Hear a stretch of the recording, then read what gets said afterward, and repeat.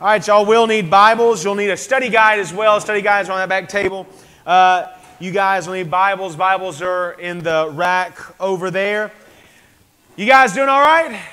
Yeah. So listen, I don't want to get you too fired up and too excited because I'm already there, all right? A couple of things you need to know. This upcoming Sunday evening will be the last Sunday night Bible study for our Sunday night study.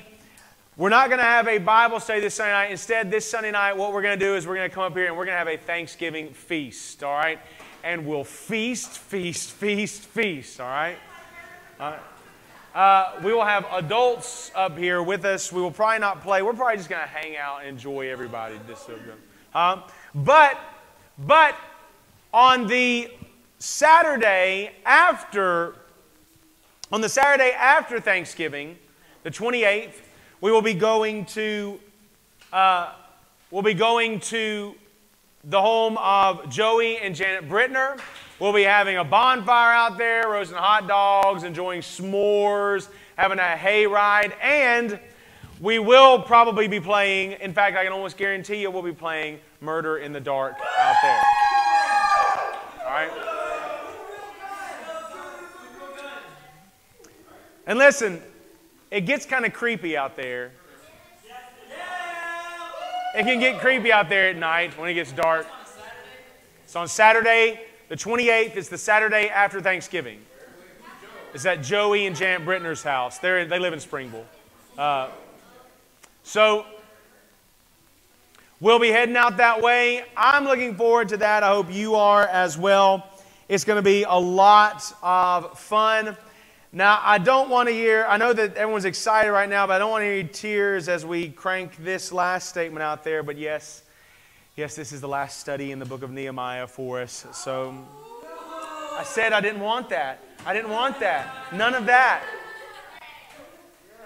No rejoicing, no mourning. We just take it for what it is. We will not meet next Wednesday because next Wednesday is the Wednesday before Thanksgiving. And so we will not meet next Wednesday.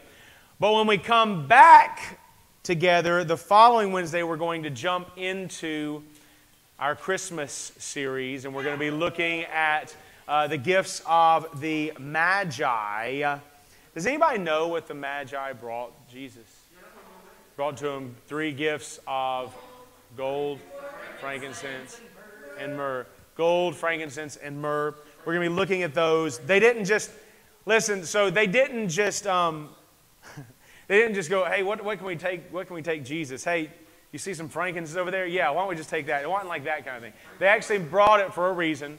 It was a very intentional thing that they brought those gifts. So we'll start breaking into that once we return, not next Wednesday, but the Wednesday after that. We'll jump into that series, and I love looking into it. Just so you know, this is my favorite time of year. Thanksgiving and Christmas, I love it. Love Thanksgiving and Christmas. Enjoy it a whole lot. And today's lesson from Nehemiah got me so fired up. Because when we look at Nehemiah today, we're going to be seeing that Nehemiah is a type of Christ. Do you guys know what I mean when I say that he is a type of Christ? Do you guys know what that means? I see, okay, so I saw this, I saw yes. So I'm going to take that as one of those gestures, whether it was the audible one or the physical one, was a lie. So let me explain to you what a type of Christ is. When we talk about Christ, Christ is the archetype, all right? He is the archetype. He is the first. He is the original. He is the archetype. A type is something that, not completely, but in some way, form, or fashion, it shows us the archetype. It points us to the archetype.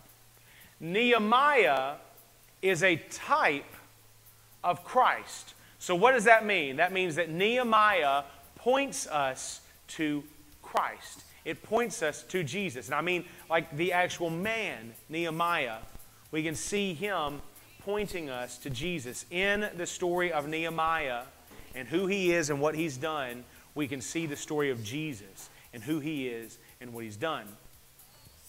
Now, a lot of you might sit there and think, how?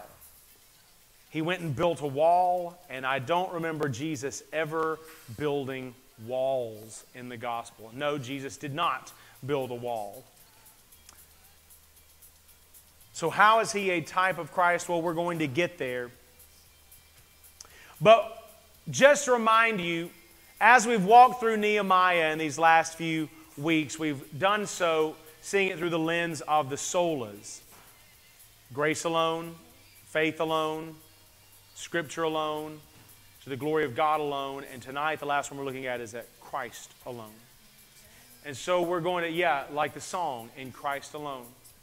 And so what we're going to be doing is we're going to dive into the book of Nehemiah and we're going to see Christ alone. But let me make this statement clear. The reason why it's a sola, the reason why it's one of the five is because it is essential, it is important, it is absolutely necessary that you believe and you know and you trust in Christ alone.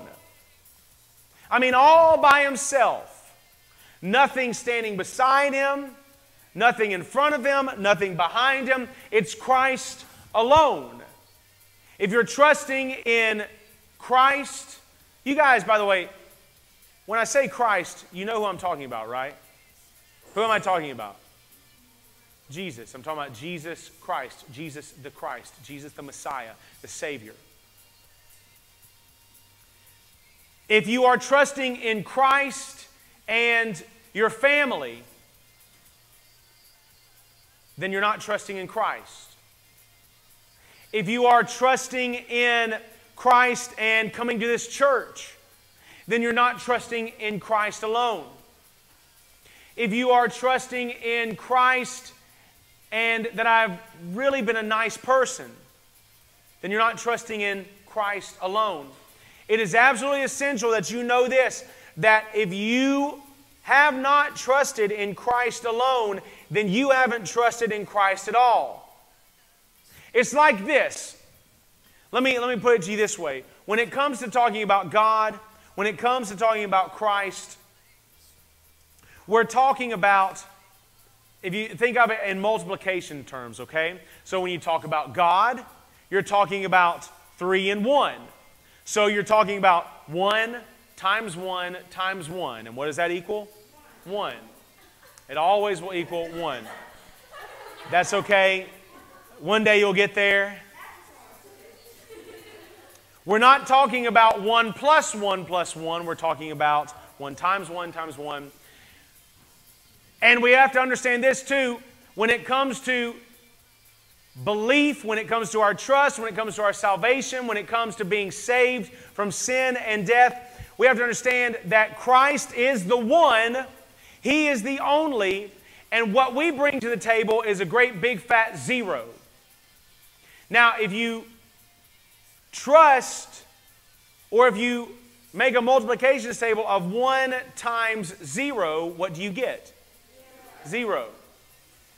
And if you've trusted in Christ and your own good works, that's 1 times 0. You've zeroed it out. If you trust in Christ and coming to church, that's 1 times 0. You've zeroed it out.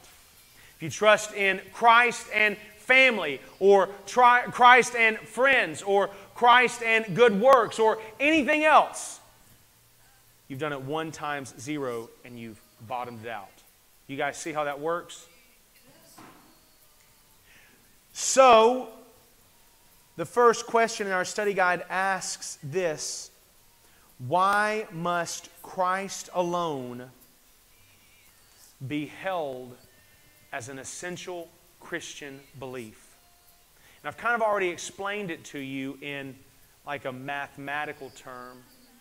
And I've already explained it to you in a way that maybe we can wrap our minds around it, but it hasn't really told you what He did and what only He could do So I'm going to throw out some big terms to you. I'm going to throw out some big words to you. And we're going to walk through them, and I'm going to explain them as we go along. Okay? So, why must Christ alone be held as an essential Christian belief? Well, the answer is this. Christ alone, no one else, but Christ alone can give us righteousness, regeneration, and redemption. Christ alone can give us righteousness, regeneration, and redemption.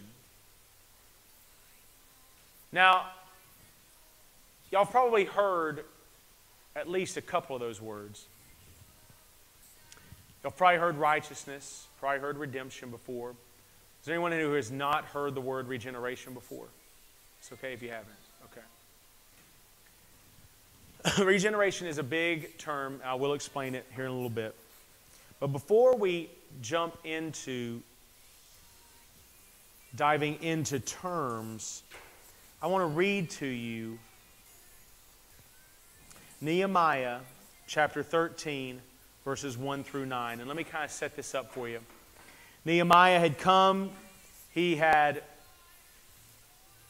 Before he even came, you remember he threw himself upon the grace of God. He realized that things had to be done. A work had to be finished. A wall had to be built around Jerusalem. So he threw himself upon the grace of God and he prayed to God on behalf of Israel. The king, when Nehemiah was before him, the king allowed Nehemiah to come to Jerusalem to rebuild the wall. And while he was here, he poured into working for Jerusalem like he was doing work for God himself. He got everyone else to pour into the wall like they were working for God himself. Along the way, he encountered a lot of difficulty. And I didn't really get us in the drugs of that because we're going to see a lot of it today. Okay? But he encountered a lot of difficulty.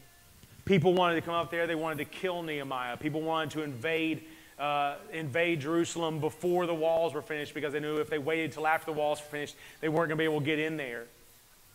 But Nehemiah, in record time, in 52 days, had that wall finished, all the gates restored. And then he looked around, he saw all the work that he had been done, and he knew that his time was up to work there. He put people in charge, and he had to go back to the king.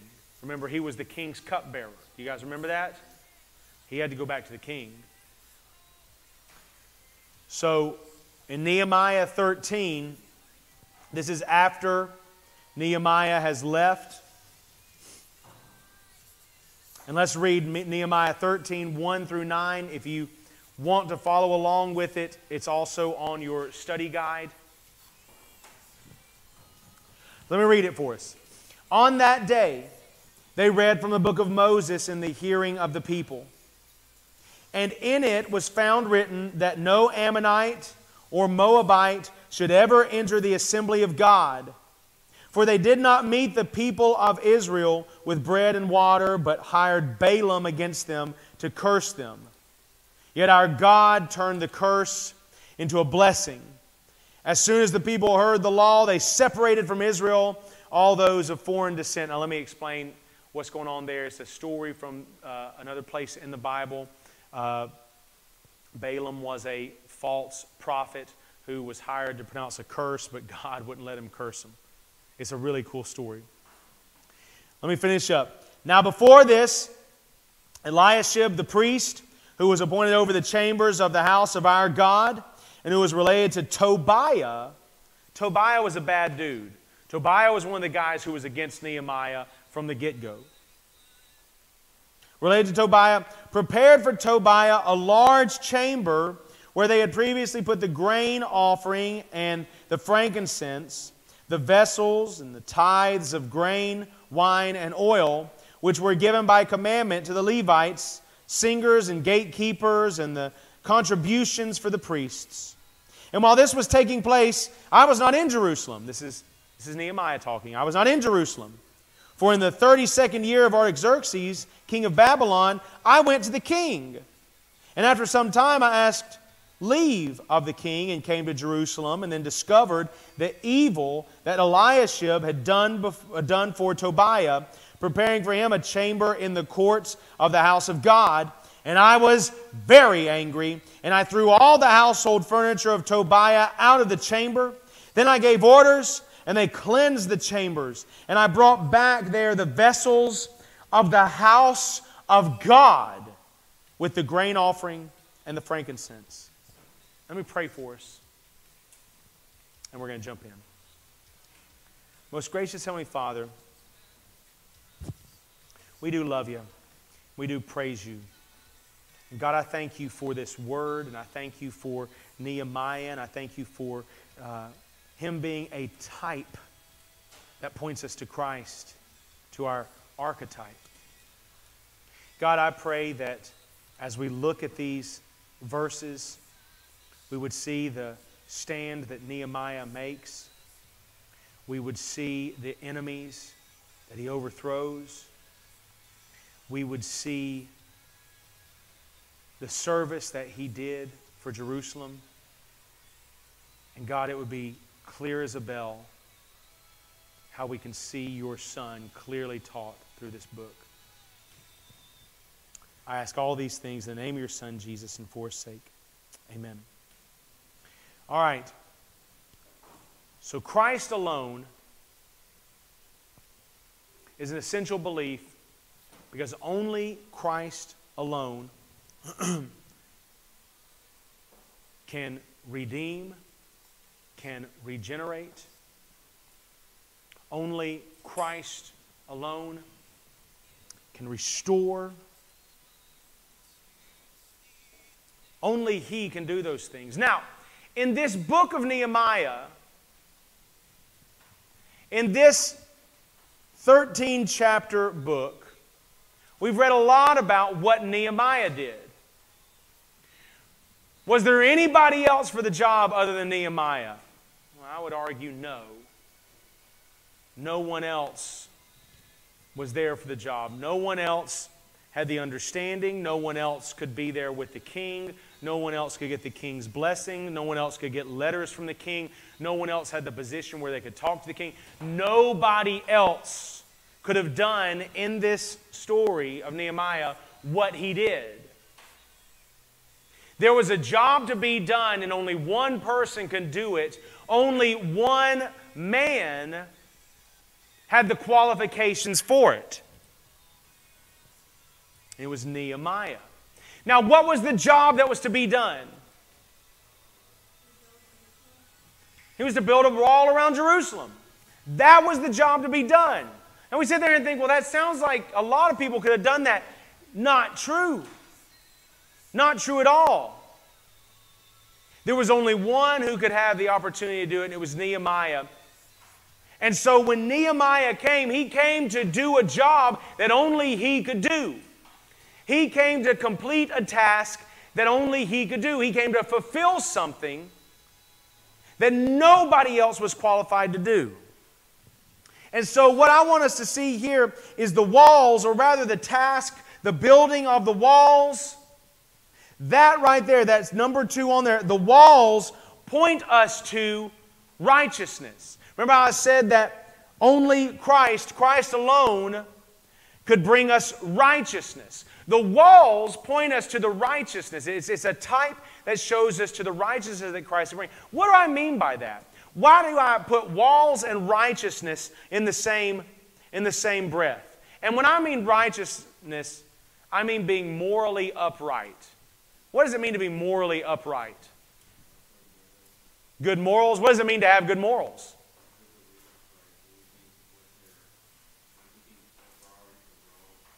Your priorities, yeah, what you think, what you believe. It's not just like, okay, if I believe, if my moral says don't kill anybody, but then I walk in and I shoot somebody, then are my morals might be might be in the right place, but my standard of applying those morals are wrong. Would you agree with that? So to be morally upright is to have the correct understanding, the right priorities, the right morals, but to be upright in them. Not only to have correct morals, but to stand in them. Does that make sense? So when we talk about the walls, I want you to see that it points us to the righteousness that Christ offers. His being morally upright. What do I mean by that? Yeah. How the walls are upright? Yes, so there's a very physical understanding of the walls where they were straight, they were upright, they were secure, right? Because of the walls, everyone in Jerusalem could be covered if they were inside the walls. So there is that. But why am I saying that it's righteousness? Why am I saying that that's the term? Well, let me break this down for you, okay? How many of us here are righteous on our own? How many of us here are morally upright on our own? Everybody here knows it's wrong to tell a lie, right? Everybody here knows it's wrong to tell a lie. Is there anybody in here who sits there and thinks, nah, lying's good, lying is great, lying is wonderful, and lying is my thing? Nobody in here really believes that. But how many of you in here have told a lie? Yeah. So we might have a right moral, but are we morally upright? No. I could walk down a list of thousands. All of us in here know that it's right to obey our parents, right? Everybody in here knows it's right to obey your parents. That your parents have been put in a position of authority over you, and you obey them. You might not always like it, but you obey them. We all know that. How many of us have ever disobeyed our parents? Not you. Wait a second. Wait a second. She said, not me. Wait a minute. I think that would be a breaking of the last thing we talked about. What was the last thing we talked about? Oh, yeah, lying. Oh, that's right. That's right. Who? We all understand morals, but none of us are morally upright. None of us are righteous. That's a problem, because if we're going to be with God for forever, if we want to go to heaven, we have to be righteous.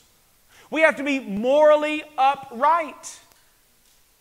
In fact, we can't just be kind of righteous. We have to be all in 100% righteous, and none of us are that. So let's go to the Scripture. How does Christ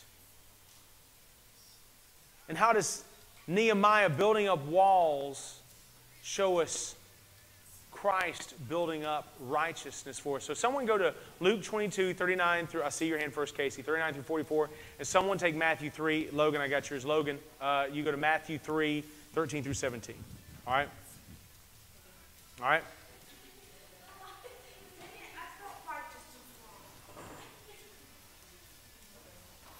Yeah? All right. Now, I could have spent the whole time on the comparison here. I love this. How do we see Nehemiah as a type to Christ? And I loved this when I came across. I did. This one was an aha moment for me. Do you know what I mean when I say an aha moment? Like, yeah, it was a light bulb that went off. I had never seen this before, and I mean, this is blowing my mind. It's been blowing my mind all through this study.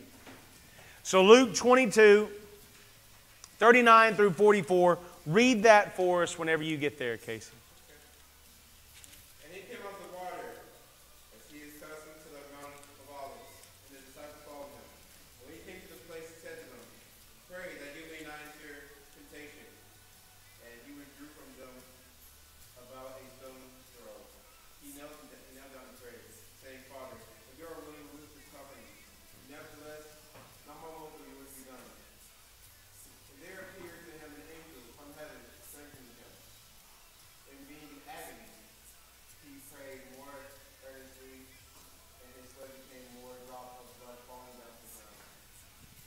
So guys, here's what's going on there. Jesus prays here in the garden. This is right before Jesus is about to be crucified. This is right before he's about to do the work that he came to do.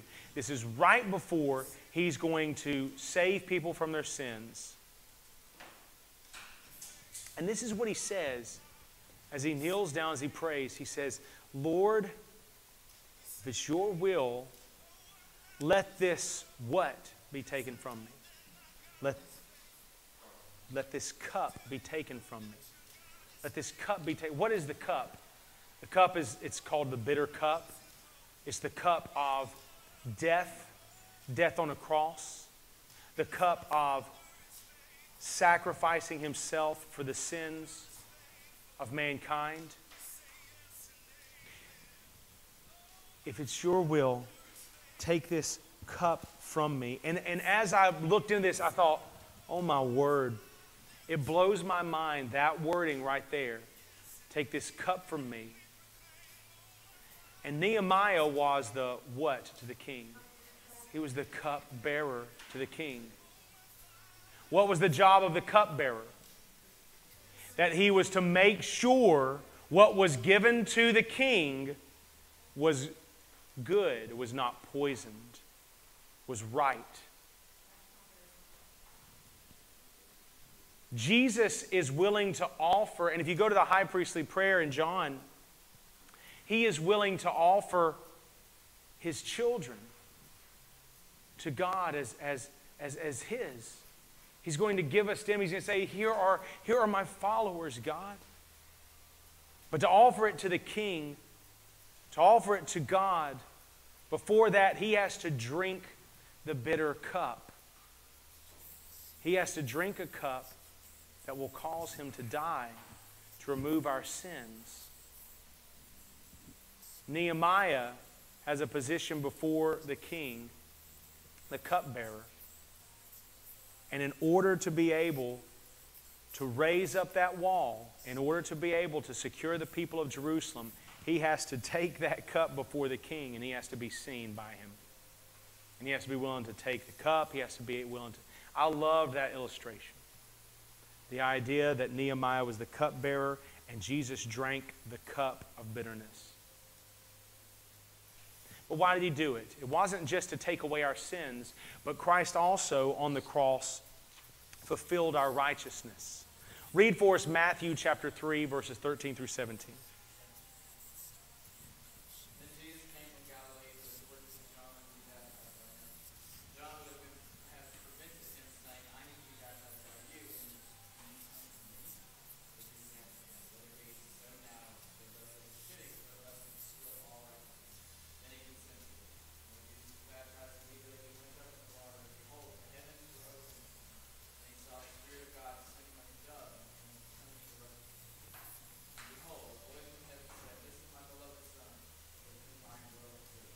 God looked at Jesus. He looked at who he was. And I want you to see, Jesus showed up to John, and John says, I don't need to baptize you. You should baptize me. Why is that? Because this was a baptism of repentance. This was a baptism saying, I've done wrong and I need to be washed clean. I need to repent of those things. I need to be made righteous. And Jesus comes up there, and Jesus walks up to John, and John says, no. You don't need to be baptized. I'm the one who needs to be baptized by you. And Jesus says, permit it now to fulfill all righteousness. Jesus came to fulfill the righteousness that you and I don't have. He came to do a job that only he could do. He came to be morally upright because we cannot be. And this righteous Son of God, because of his sacrifice on the cross, because he's taken away the sins of those who would trust in him, and not only has he given us, or not only has he taken away our sins, he gives us his righteousness. So the Bible says we are clothed in righteousness. We are encompassed in righteousness, just like Jerusalem was encompassed by a wall. Only one man could do the job of building the wall. It was Nehemiah. Only one person could come up there and clothe us in a righteousness, and it was Jesus. Only he could do it. Only he could drink that bitter cup. Only he could be the cupbearer to the King of God. Only He could be that righteous, morally upright one to build up for us a covering. Does that make sense? The next one is this. We talked about how Ezra read the law to them and the people worshiped God at the reading of the law. I want to say this. The reading of the law points to regeneration. And regeneration is a big word that just means new life, okay? It means being born again, or it means being raised to life that we never have had before. And so we're going to open up to some passages of Scripture. How is it that the reading of the law points to that? Well, remember what the reading of law did. When they read the law, their spirits, the hearts and the souls of the people who heard it, remember what they did? They worshiped. They fell down and they worshiped God. At the reading of the Word, at the reading of the law, their lives were focused. Their lives were given new meaning. Their lives were directed in a way they had not been since they had been in exile. And so I want us to read a few passages. Someone get Romans 3:23, and then someone get John 3:1-3. Who wants Romans 3:23? Who wants that one? Come on, guys. Who wants Romans 3? Go for it, Kayla. Who wants John 3:1-3? I see your hand, Amelia. And you take that one. All right? Romans 3:23. Whenever you get there, go ahead and read for us, Miss Kayla.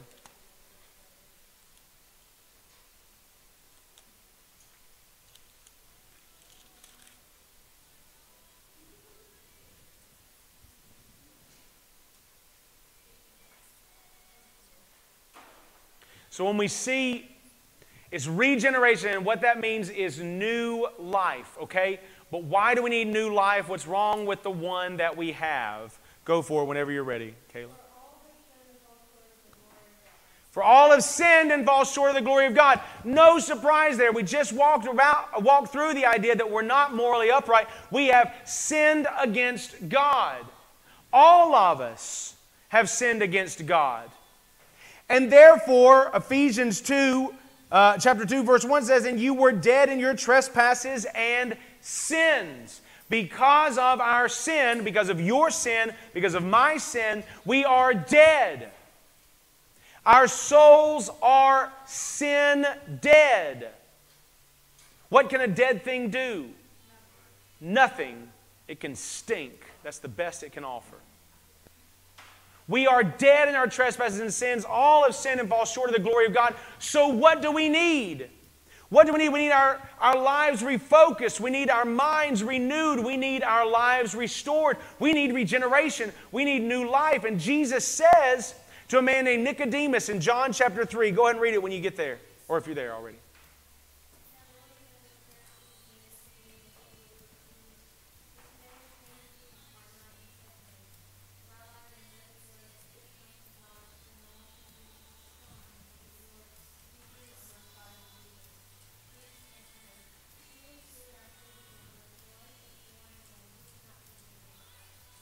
So what he says there, Nicodemus looks at him and says, we know you're from God, Jesus.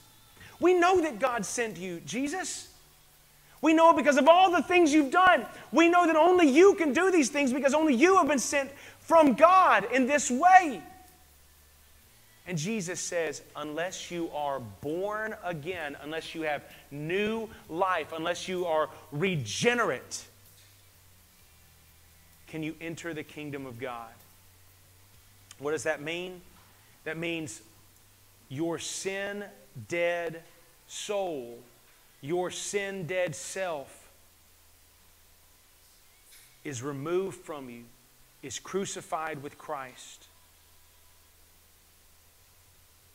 The righteousness of Christ gives you new life. It awakens your eyes, it awakens your mind, it awakens your heart to understanding and knowing that everything else I've done in life has been wrong. I need my mind to be focused on the one thing it needs to be. And when Ezra read the law in Nehemiah, it immediately had that effect. They recognized we don't need the old life we've had. We need the life that God provides. And He provides new life. He provides regeneration in none other than Christ Jesus. And lastly, the driving out of the enemies. What we just read in Nehemiah 13, where we went up there and he saw about the Ammonites and the Moabites, and he sees Tobiah in the temple. He drives out that enemy, and when we see him drive out the enemies, it points us to redemption, being bought back. And here's what I mean by that. When we see him drive out the enemies, when we see, and there's some, it says that he goes in there, he sees Tobiah's furniture in there, and it says he throws it out, it says he gets rid of it, and he brings back in the things that belonged in the temple. You guys remember how I read that? How he threw that junk out, garbage out. The enemy of God was living in there. He throws his stuff out and he brings in the things that were of God and puts them back in the temple. That reminds me a lot of the story where Christ goes into the temple and where he sees all the money changers and he tips over their tables. But not only that, his driving out the enemies points us to redemption, of being bought back. Let's look to the scriptures real quick and let's see also how this points to Christ. We've got 1 Corinthians 6, 19 through 20. Go for it whenever you get there. And Romans 6, 15 through 18. You've got it, Amelia? Romans 6, you got it? You got Romans 6, 15 through 18? All right. Let's see how we've been bought back. How him driving out his enemies shows us that we've been bought back. Go for it.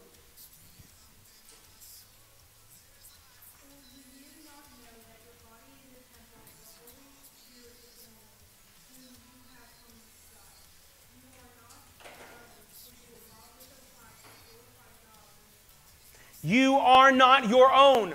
You have been bought with a price. You are the temple of God. If you are the temple of God, then what Christ comes and does is He doesn't just take away your sins, give you His righteousness, and let you keep living in sin. No, what Jesus does is He drives out the enemies. He scatters them from you. He removes your desire to be with them. He takes those things out of your life, out of your heart. He drives them away, kicks them out, and He redeems you. He buys you back for Himself. You were created for Christ, and because He dies on a cross, takes away your sins, gives you His righteousness, He buys you back for Him. Because you were dead in your trespasses and sins, you needed new life. He gives it to you. He buys you back. He drives out that old you. He gets rid of it. He crucifies it. He puts it to death. And now you're no longer a slave to that old way you lived. You're no longer a slave to that old way, to that old pattern. You're no longer shackled to that. Rather, you have something else. You have a new master. And Romans 6, 15 through 18 explains it.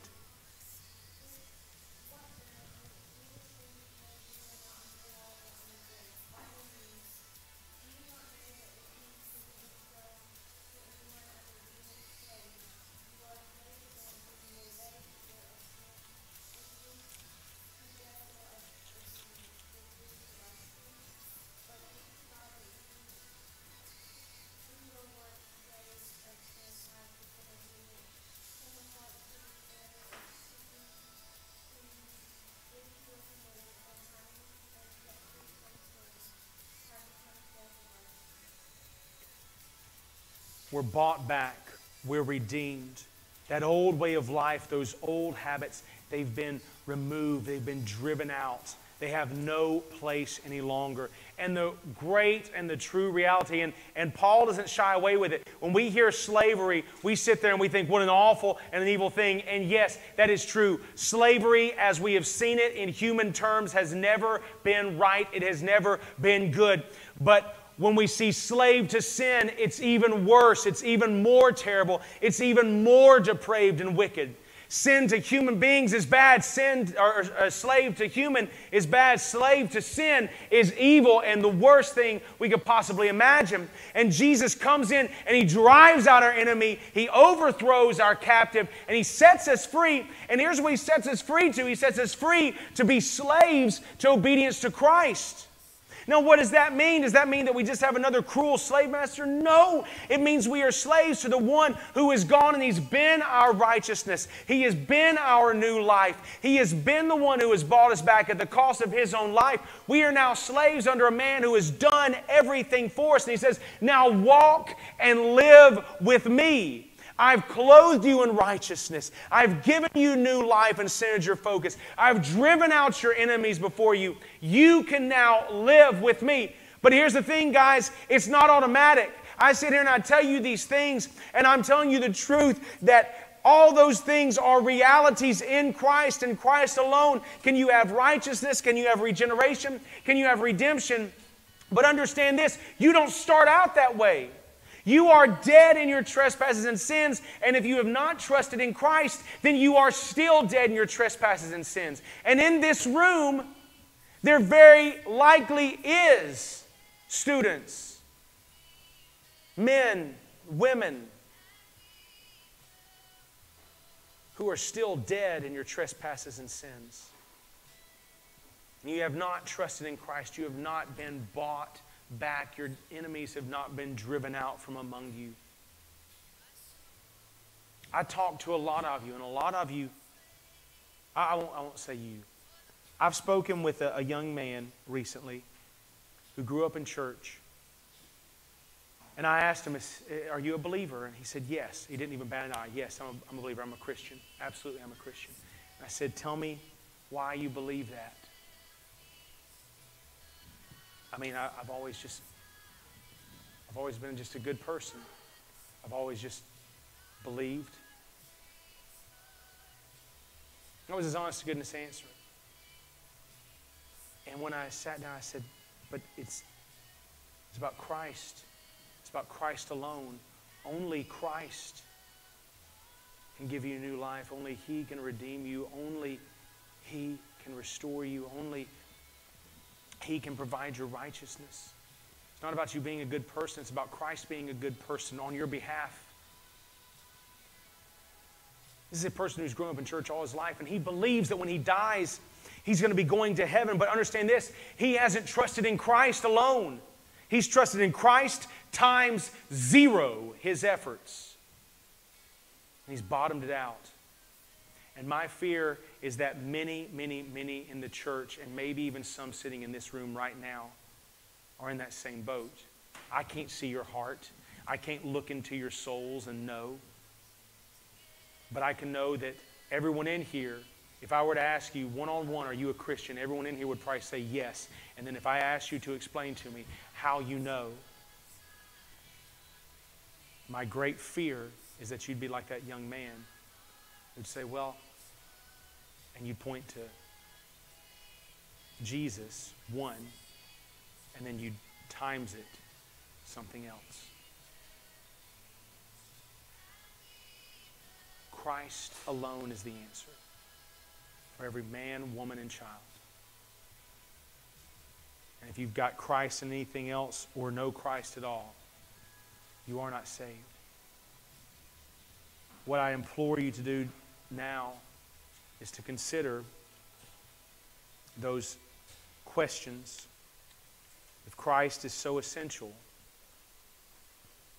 if it's Christ alone that's so essential, have I trusted in Christ alone? And if you're not even sure, you don't have to say, no, I haven't done that. But if you're not even sure, if you've got like a question mark about it, I don't want you to leave here without talking to me or Drew or Pastor Tim or somebody. We love you too much to let you just stay in that boat without us challenging you. Let me pray for us. And the band where Drew penned us is going to come up and it's going to lead in some songs. Most gracious Heavenly Father, we do love you and we do praise you. And I thank you for your word. And I thank you for Nehemiah and how he points us to Christ. I pray that we would now sing to Christ and worship, that we would sing to Him and with our very all. And that even our worship in this time would be pointed towards you. And all of these things I pray in your Son's name, Jesus, and for His sake. Amen.